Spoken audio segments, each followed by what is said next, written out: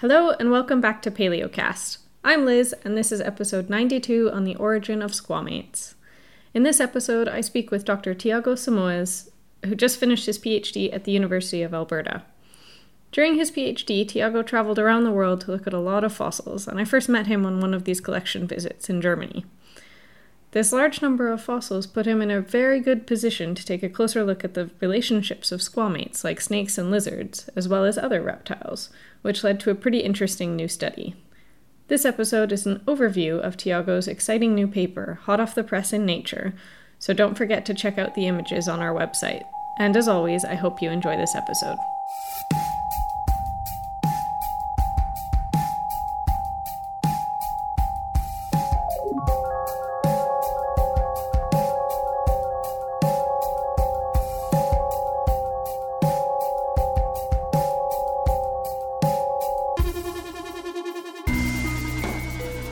So I am here today with Tiago from the University of Alberta, talking about the origin of squamates. Can you tell us a little bit about yourself and how you got into paleontology and how you ended up at the U of A? Hey, hi Liz, nice to talk to you again. We've known each other for a few years now. Yes. And it's really to be talking about this with you.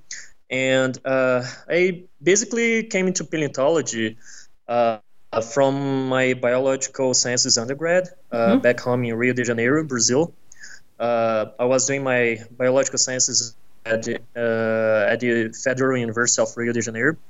And back home we have the National Museum of Rio de Janeiro, which is associated with that institution, the Federal University, where we have actually a large number of paleontologists working there, and they have one of the biggest exhibits for paleontology in Brazil. So it's a fairly well-known institution, and I always had this particular interest on fossils and studying evolution through fossils. So really early in my undergrad, I went there to ask for an opportunity to do research in paleontology, and that's how I came into paleontological research. I actually started to work on marine reptiles there, not squamates, especially ichthyosaurs and sauropterygians. My first paper was actually with a plesiosaur from Antarctica that they had recovered on an Antarctic expedition in 2007. But then after that, I started to study squamates, especially lizards from the Crato Formation in Brazil, which are the oldest known squamates we know in South America. And that was for my master's. And after that, I decided to go even further and deeper into squamate evolution. That's how I ended up coming to Canada to work on early squamate evolution with Dr. Michael Caldwell here at the University of Alberta. So how does a Brazilian end up in Edmonton? Yes, I heard that question lots of times. Yeah, the weather is quite different from plus 40 degrees positive, so 40 degrees positive to minus 40 degrees Celsius. So it's a quite drastic change. And, well, pretty much because of my interest on both marine reptiles and squamates, I was looking for someone who has long established reputation and lots of skills on both groups and different research projects on kind of both kind of groups. And Michael Caldwell is actually one of the very few people who actually have a good publication record in both groups. And I met him in the SVP meeting in 2011 in Las Vegas. That was my very first SVP meeting, actually. And my master supervisor, Dr. Alexander Kellner, in the National Museum, he introduced me to Caldwell and talked about the possibility of a PhD here, and that's pretty much how I eventually actually ended up here. And you just finished your PhD, right? Yeah, that's right. I finished last April, so now I'm a doctor. Congratulations, Yes. doctor. Thank you very much. So I guess getting into it, I think the first kind of main question would be, can you explain what squamates are for those of us who don't necessarily work in that area? Sure, no worries. Yeah. Um, so squamates, they pretty much represent lizards. So including limbless lizards such as snakes. So commonly we see lizards, snakes, amphibians, and lots of other different kind of lizards with uh, with several different adaptations to several different environments. So that includes lizards that can run bipedally and even over water, like the basilisk lizard. In South America, we also have gliding lizards such as Draco, which is a kind of acrodontan iguanian. We have marine lizards like the marine iguana in Galapagos, and we have different kind of extinct species and wholly extinct families as well, such as the mosasaurs from the late Cretaceous period, which were large size marine reptiles, marine lizards specifically speaking, that inhabited the whole world during that time. So it's pretty much those guys. And where do lepidosaurs fit into these? So Lepidosaurs is pretty much the name that we give to the group that includes squamates, so that is lizards and snakes and their kind, Okay. along with another group called rhynchocephalians, which pretty much includes the modern tuatara from New Zealand. So that's Sphinodon punctarius, the species name, and all of its extinct relatives.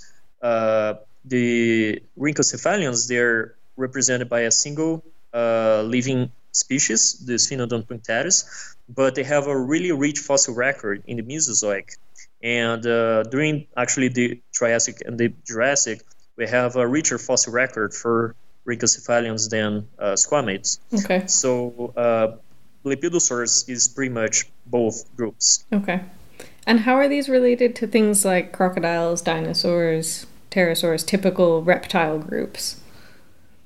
Yes, so that's actually one of the questions I try to answer in my paper, because for a long time, broad-scale reptile phylogenetic studies, so those are the studies trying to understand the species tree, the composition of the evolutionary tree of reptiles. They have rarely included rich sampling of squamates or rhynchocephalians. So the lepidosaur sampling of those studies was usually pretty mild, let's say, and with a rich representation sometimes of archosaurs, including those species you mentioned, like crocodiles, dinosaurs, and other stuff. And the problem with that is we had several different analyses showing very different results, and we had no real understanding of what kind of reptiles were the closest relatives to lepidosaurs. At one point or another, almost every single group of early reptiles have been to be the closest relatives to lepidosaurs. So archosaurs for sure, but sometimes more closely related to lepidosaurs than archosaurs. Marine reptiles like sauropterygians, so that's the plesiosaurs, placodonts, and other Triassic marine reptiles. Also a group called Younginiforms, which are Permian aquatically adapted reptiles, quite common in South Africa and Madagascar. We also had turtles in recent years being proposed to be closely related to lepidosaurs, along with sauropterygians. So pretty much we've had almost everything proposed to be closely related to them. So as part of my big PhD question was to assess which were the actually earliest evolving squamates and which particular groups of other reptile lineages are the closest relatives to lepidosaurs. And as a result of that, which you can see in that paper, is pretty much there is no actual consensus. Each different analysis kind of tells a different answer. Okay. But what we can say for sure is that lots of those groups that previously were proposed to actually be their closest relatives are not their closest relatives. Okay. Most of them actually fall in other areas of the reptile tree of life. So Yangayan ferns are really more old. They are much earlier diverging reptiles. They are not closely related to lepidosaurs. We also have some other taxa that have been previously proposed to be lepidosauromorphs, such as Paliguana, Paligama from South Africa, and also Saurosterno. They also fall in most of the analysis that I conducted in my PhD in other areas of the reptile tree of life. And in the end, we have pretty much only archosaurs, especially archosauriforms. So that's the early forms that eventually gave origin to crocodiles and their like, along with rhynchosaurs, which is an extinct clade of archosauromorphs, lying as the closest relatives to lepidosaurs. So at least from the let's say the most parameter-rich analysis that we conducted, it's pretty much the closest answer that we have as their closest relatives. And some other taxa, other species that we thought that were early lepidosaurs, we actually found as to be the oldest known squamates, and that includes Megacorella, the main species we talk about in this paper, along with the Middle Jurassic Marmoretta from the UK, so it comes from Oxfordshire and the Isle of Skye in Scotland, and both taxa pretty much are now found to be early squamates, not early lepidosaurs. Sorry, going back to this Megacorella, when and where is that animal from? So that's from the Italian Alps, from the Dolomites in northern Italy. This specimen was found in the Monte Pra della Vaca, which is a mountain in northern Italy. It's about 25 kilometers eastern of the city of Bolzano. So it's actually a quite beautiful place. It's in the middle of the mountains, and really beautiful mountains. Bolzano is gorgeous city to visit as well. And the specimen was found really high up in the mountains, and it's from a layer of siltstones, and it was found with lots of terrestrial plants. But actually the sediments come from marine sediments, so pretty much the specimen, along with lots of other fragments of terrestrial vertebrates and especially lots of terrestrial plants, was actually out into the sea and preserved in this special layer, which was on the ocean, but which preserved even more terrestrial remains of plants and animals than of marine animals, at least in that specific layer.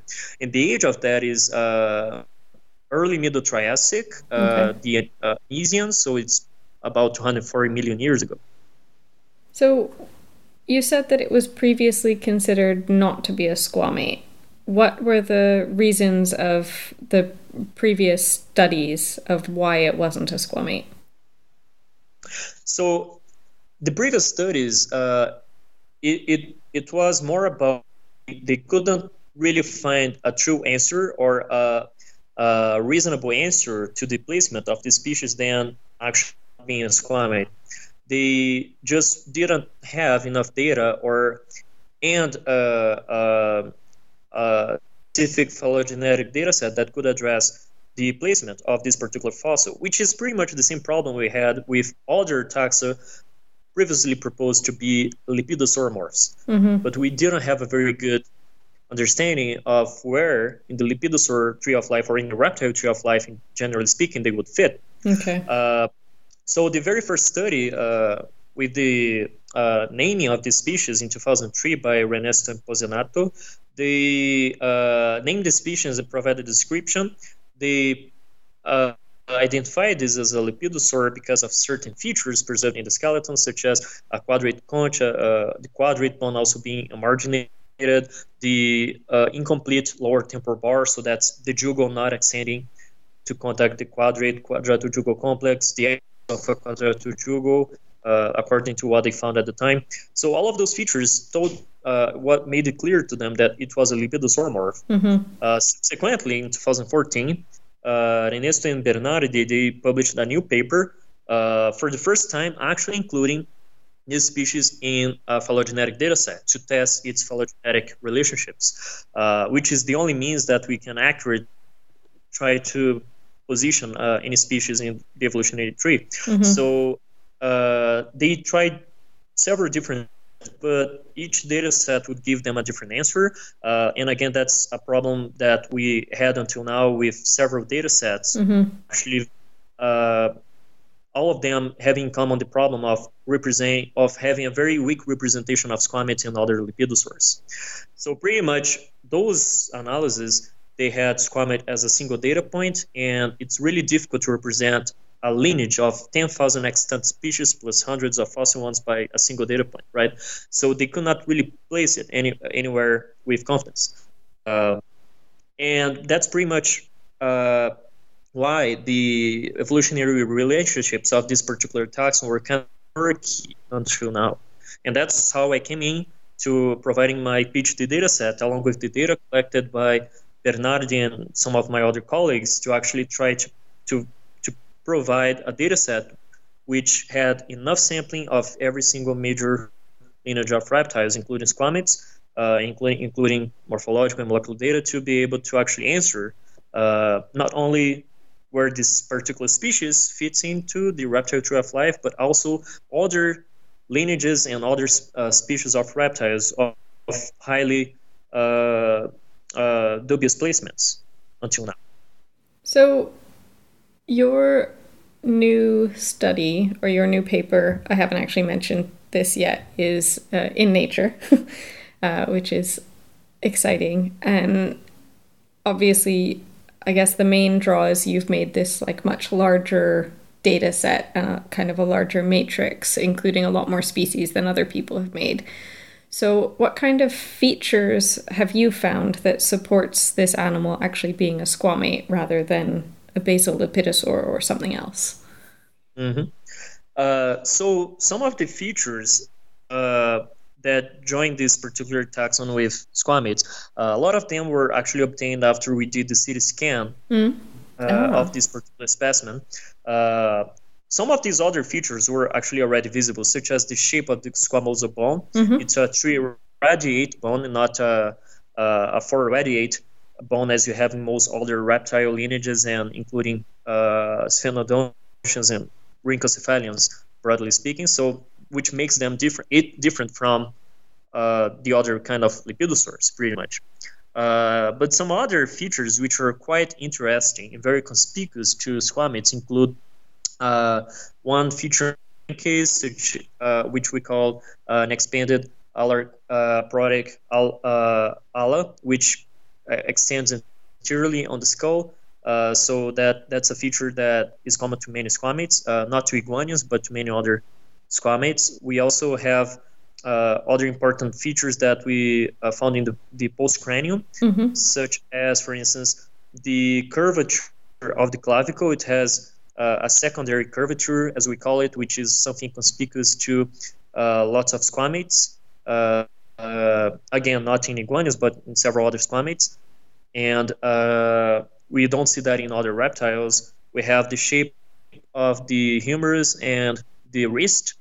So the humerus, for instance, it has an expanded radial condyle, which is something other groups have it too, but the combination of that with the clavicles plus the other features, it's something you only find in squamates. And in the wrist, there is something quite important, which is the first metacarpal has an expanded head, and at the same time, you lack one important wrist bone called the medial centrale.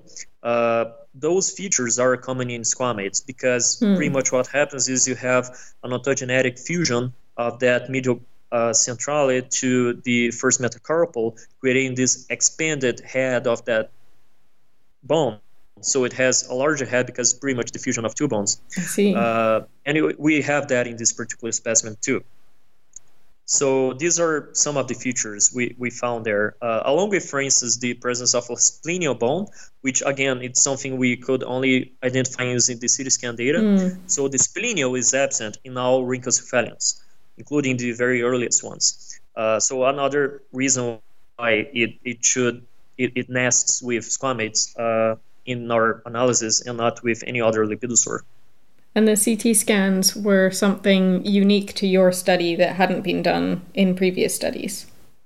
Yes. Yeah, we're the first ones who scanned this particular specimen. Yeah. Very cool. So in terms of sort of general large-scale significance, I know you kind of briefly mentioned it before, but what is the kind of main significance of Megacorella being a squamate, and what does this mean for squamate evolution? Well, it pretty much represents the oldest known squamate in the planet, in the fossil record. So, and it is not the oldest one by a couple of million years. It's the oldest one by 70 million years. Okay. So that's a big deal because for two reasons. One is that previous molecular clock studies had already predicted that the origin of squamates should have been way before the oldest known fossil. It should have been in the early or middle Triassic. And this is supported by the fossil record in rhynchocephalians, that sister group to squamates. Yeah. Because the oldest known rhynchocephalian comes from the middle Triassic. And so if they are sister lineages and the oldest known fossil from one group is from the middle Triassic, that means that the oldest known fossil from the other group should also be from at least the middle Triassic too. Yeah. So we already knew that at some point we had to have squamates in the Triassic, in the middle or late Triassic specifically. And finding Megacorella specifically in the middle Triassic pretty much confirms that, and that prediction made from the fossil record and molecular analysis. The second thing is, now that we have squamate that old, then what does it tell us? And it tells us some pretty important information, because as we would expect from something that older compared to any of squamates, it shows that some of the features that we thought that were typical of squamates are actually only typical of the main group of squamates, what we call crown squamates. So that's pretty much all the extant families, plus a lot of the fossil ones as well that fit into those families, but that that those features do not actually characterize squamates as a whole, because the earliest members of squamates would actually lack those features. So, for instance, we know that most squamates, the extant families, they lack a quadratojugal bone. They lack belly ribs called gastralia. They lack a particular opening in the humerus called the antepicondylar foramen, and Megacorella still preserves all of those features. Interesting. Still has fused quadratojugal, gastralia, and condylar foramen. This particular, it's not totally unexpected. So we have an early Cretaceous squamate, which is, although it's early Cretaceous, not as old as Megacorella. It is usually found in most analysis of squamate relationships, one of the earliest evolving squamates, called Huehuequetzalli from Mexico. And that taxon still has some of those features, especially the antepicondylar foramen. But the Megacorella, because it's older and more basically placed in the phylogeny, then it's preserved even more features, and that includes the quadratojugo and the Australia. So those are features that are common to all reptiles, apart from squamates. And now we know that those features didn't change as soon as squamates evolved. Actually, it was within the squamate lineage that those features eventually disappeared. And we have really complete squamates from the late Jurassic. Actually, prior to Megacorella, finding Megacorella as the oldest known squamate, those late Jurassic taxa are the oldest known articulated and well-preserved squamates, for which we know the osteology. So they are from Zollhofen. Yeah. Limestones in Germany, a very well-known Lagerstätten. And those taxa, which I actually had the opportunity to work on and redescribe last year, they already lack those features. They don't have quadratojugo, they don't have Australia. So we, at some point between the middle Jurassic and the middle Triassic and late Jurassic, those features were lost. Of course, that's still a lot of time. That's 80 million years. So that pretty much tells us that we know still of early squamate evolution. There's still a lot to cover from that time frame. But pretty much Megacorella, by giving us the first glimpse into these earliest stages of squamate evolution, answers a huge number of those questions that we had about what a very primitive squamate would look like. Yeah. If we wanted to learn more about what was happening during that 70, 80 million years, where in the world would we look for fossils like that? Yeah, that's a good point. So, well, the middle Triassic and the early Triassic, there are some important localities in the world for lepidosaurs, generally speaking, potentially for squamates as well. So, for instance, there is one locality in Poland where one species called Sophineta was found. And Sophineta, in at least some of my analysis, it could be an early as well. So it's one of those complicated lepidosaurs. Nobody knew exactly where it could be an early squamate as well. So, for instance, more study on the Polish early Triassic fauna would be important. Yeah. The problem with that locality, as well as other similar, along with other localities, especially in the UK, late Triassic, early Jurassic localities in Wales or southwestern Britain, is that all of those localities, they are fissure field deposits, which pretty much means that you have isolated bones of several different species at the same level. Yeah. And the problem with that is you need to reconstruct the whole animal, and mistakes can be made in that process. Yeah. So those localities are the most prolific in terms of number of fossils, but they are complicated in that sense. Yeah. So, in my opinion, it would be highly important to actually find localities where we have articulated specimens for which we have no questions that those elements, those osteological features belong to the single specimen or single species at least. Some of those localities may include the petrified forest in the United States. Also, Triassic localities in South America, such as the Esquigualaça Formation in Argentina, the Santa Maria Formation in southern Brazil. Those localities have already proven to be extremely useful to understand the early evolution of dinosaurs. They're amazingly preserved dinosaurs, localities, and other kind of archosaurs. But we have not yet, and some lepidosaurs as well.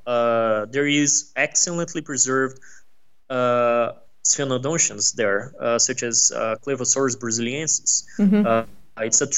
There are 3D preserved fossils there. And so we know that if squamates were around in the Triassic, that it's quite possible that we could find 3D preserved squamates there as well. I actually think it's a matter of time. And also more researchers looking for those, because we have a large number of vertebrate paleontologists who study mammals, dinosaurs, but very few who actually study fossil squamates. And you need to be specifically looking for those very, very small bones, which could include squamate bones, in order to actually study them, because we have sort of research bias towards studying larger body organisms or other kind of organisms. But people rarely go into the field expecting or looking specifically for the very, very small fossils or microfossils. So I think that now there is more and more researchers trying to study fossil squamates, fossil lepidosaurs, and going to the field looking for them. And I think with in the next decade, we will certainly start finding more Jurassic and Triassic lepidosaurs. So I guess another part of your study, or I guess more the main part, was that you did, a very large phylogenetic tree looking at relationships, but not just squamates. You also looked at kind of all diapsid reptiles, or like a large group of diapsids. Can you explain a little bit about what you found that was different to previous studies, or sort of the significance of what you found about diapsid reptiles as a whole? Sure, yeah. The main difference has to do with taxonomic sampling, as I mentioned. In terms of diapsid phylogenetic datasets, this is the one that includes the largest number of species. Several previous studies have included different diapsid reptile lineages at the family level. A few ones at the species level, especially more recent data sets published to understand the relationships of turtles, for instance. But there are still groups highly underrepresented in some of those analyses, squamates especially, and other lepidosaurs. What I tried to do was to have at least 2-3 taxa from every lineage. Sometimes I have 4. I have 4 or 5 from each lineage. So I have more species for each major lineage, and I have every single major lineage, including marine reptiles and all major clades of marine reptiles, which not always have been included at the same time in those particular phylogenetic questions. And of course, most importantly, a huge sampling of squamates, which makes a big difference. The other main difference in approach was that I actually saw every single taxon, several specimens from every single taxon personally. So I actually went to over 50 museum collections and university collections in 17 countries during really, really intensive sampling periods of my PhD time. I wasn't at home for a long time, spending 2 or 3 months in a row on the road. Including that one time when we met in Munich. I was going to say, that's exactly when we met the first time, was both in collections at Munich. Exactly. Looking at Jurassic Squamates there. Exactly. So I spent a lot of time. Actually, in the years of 2015-16, I spent a total of 6 months away in each year, which basically means I was pretty much as far away as actually at my home during those years. So it was a lot of time and money put into that to actually study. So even though most of my publication record has been on Squam, I actually spent a lot of time studying the anatomy of all of those different groups by myself in different collections and using the literature as well. But pretty much what I did was try to focus on seeing things by myself, and two main reasons. One is accuracy, studying only from publications and from pictures, not the same things, seeing alive, and efficiency, because you actually can do it, you can score information in a data set faster and more accurately when you're scoring those informations in your data set as you look at the specimens. So more than 75% of the taxa I actually scored in my data matrix while looking at them in those museum collections. So most of my data set was actually scored inside museum collections, looking at those specimens, not just from my pictures once I got back home, or my notes, actually them. Of course, sometimes I had to change because I changed my mind about some things, but especially doing in the museum collection. And I think that's actually one very important practice that really allows us to be sure about what you're looking at something. It also gives you more data. Lots of time publications don't really give you some details about some particular informative characters you think would be actually quite important for your analysis, and it's just not mentioned, not illustrated, or sometimes it's a hand drawing, and hand drawings reconstructions can be highly accurate. So it's really important to go and see if those particular specimens actually match the holotype. I try to see all holotypes as well, and or as much as I had access to, and see if those match the holotype, which bones actually are well preserved well enough so we can actually score them or not. And finally, I had this study published last year in Cladistics, where I tried to reassess current approaches towards character reconstructions in morphological datasets. And I put a lot of emphasis to avoid biological or logical dependencies across characters or biases in the way you build your characters, focusing a lot on primary homology assessment and so on. So it's a very technical and more methodology based paper, but it does change a lot how you see anatomical information and you try to code that in a way that is parsable by a software, and you can score that in zeros and ones in a way that it doesn't overweight particular features or create lots of dependent features which are dependent on each other. I'm not the first one who was addressing that. Lots of people have addressed that before, but I was the first one bringing that up about to Squamates at that level of debate. And I trying to incorporate that as much as possible in the way I was constructing my characters and which particular approach I was having towards scoring my specimens as well. Just because I have to ask, you said that you sampled, a lot of different diapsids and tried to get all of the groups, but did you put pterosaurs into your... Oh, I really wanted to. Of course you didn't. I didn't, just because I lack of time. I really tried to sample as much as possible, and I could have gone further into archosaurs and actually got as deep as early dinosaurs and pterosaurs and crocodiles. I actually even have a list of taxa I wanted to see for that, and I actually even saw some of those, including Dimorphodon.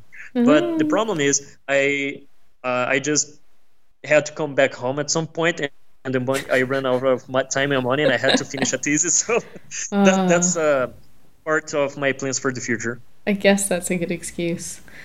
Yeah. Just quickly, going back to what you were saying about diapsids, one of the things that you mentioned in your paper is that diapsids evolved not in the Triassic, but like much earlier on. Is that something that's kind of new to your study? Like, I don't know, for people who don't know exactly when the thought of diapsids evolving, is that pushing back diapsid origins, or is that sort of what other people have said?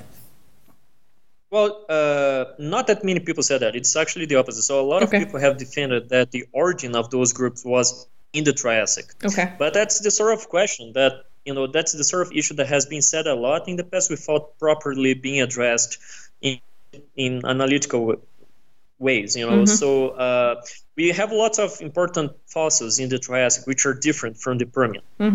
That's what we had. And the logical conclusion for a long time was, well, then we had the origin of several new groups in the Triassic.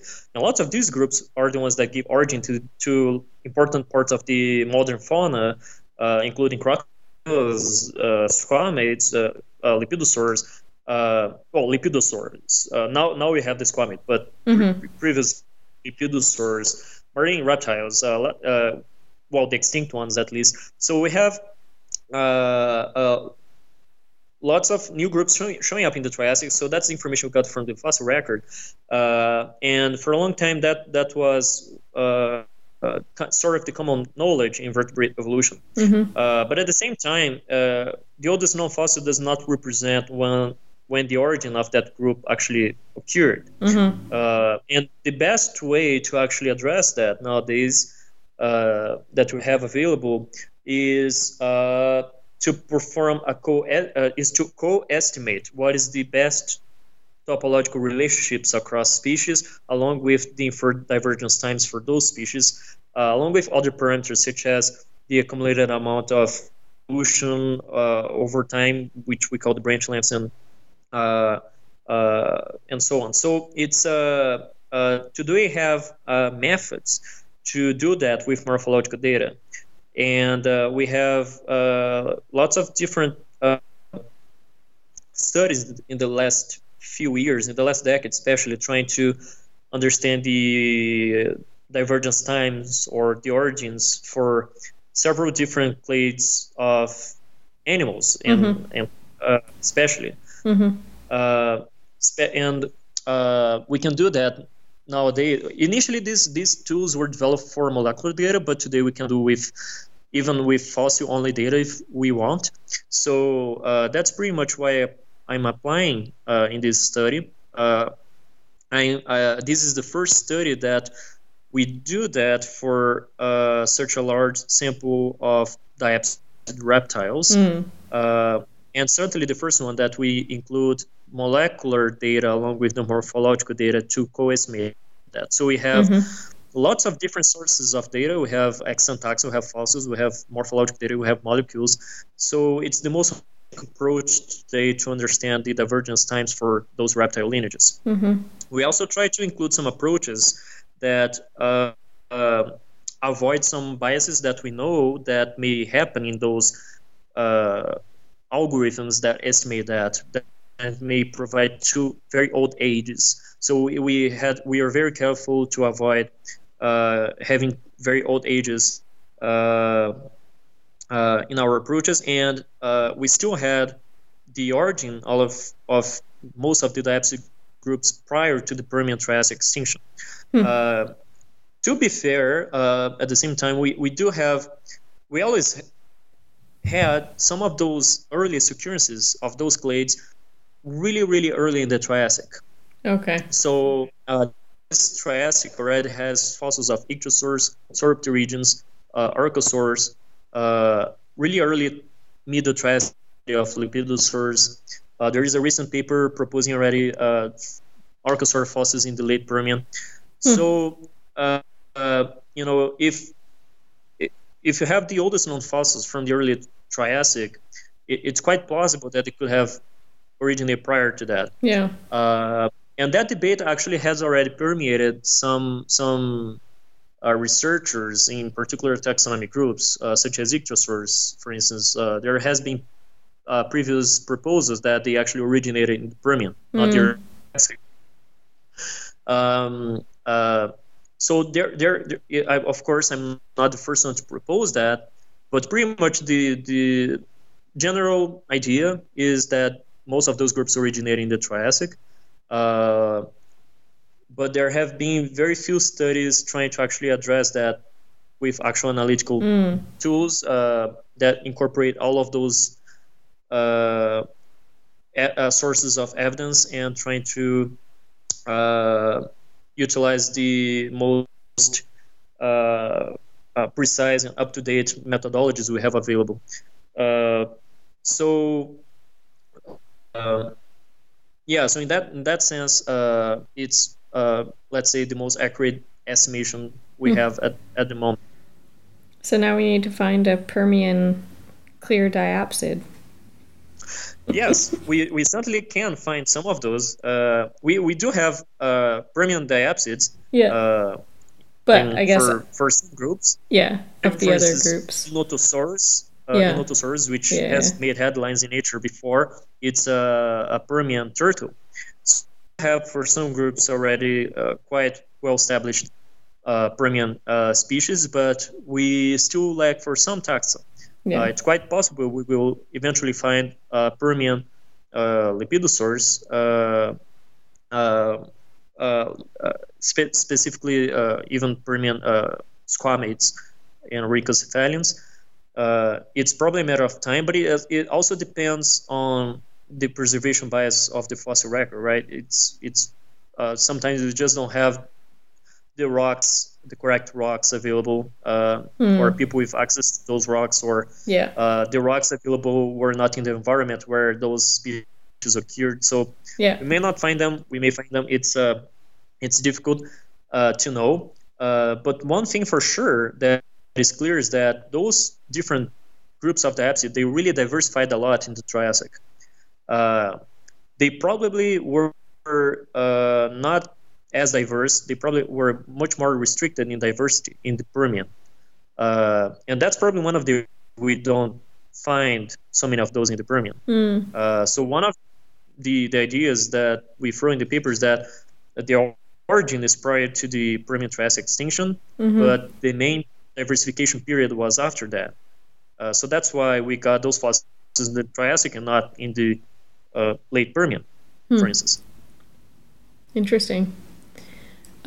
Just to kind of finish up at the end, where do you think is the next sort of big topic or question that we should be looking at in terms of diapsid phylogeny, squamates, this kind of whole topic? What do you think is the next most important thing?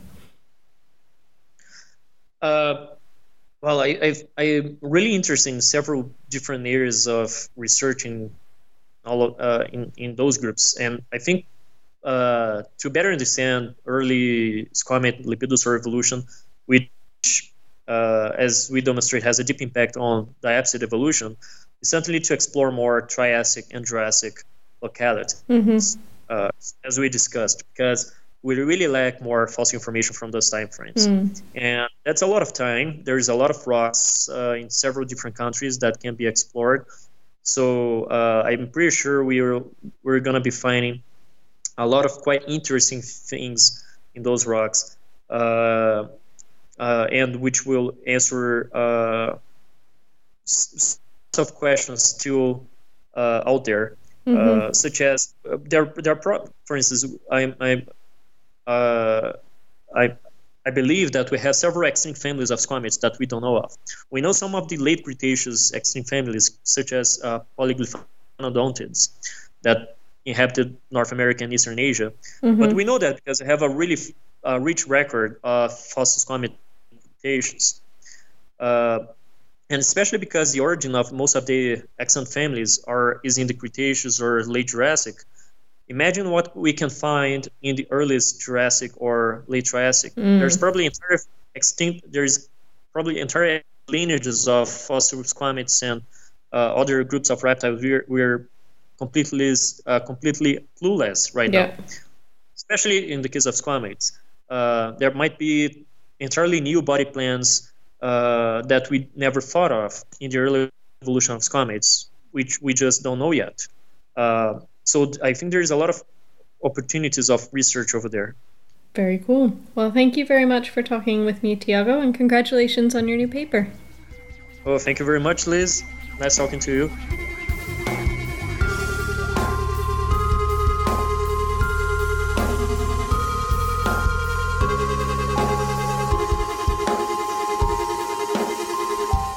Paleocast was brought to you by Dave Marshall, with Joe Keating, Laura Soul, Liz Martin-Silverstone and Caitlin Colery. It was made possible by funding from the Paleontological Society and the Paleontological Association, but the show now relies on contributions from you, the listeners.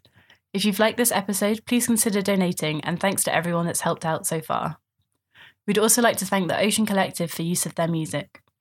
Please visit paleocast.com for the supplementary material to this episode and for our archive of past programmes. Subscribe to our Twitter feed @Paleocast and like us at facebook.com/Paleocast to get all the latest news.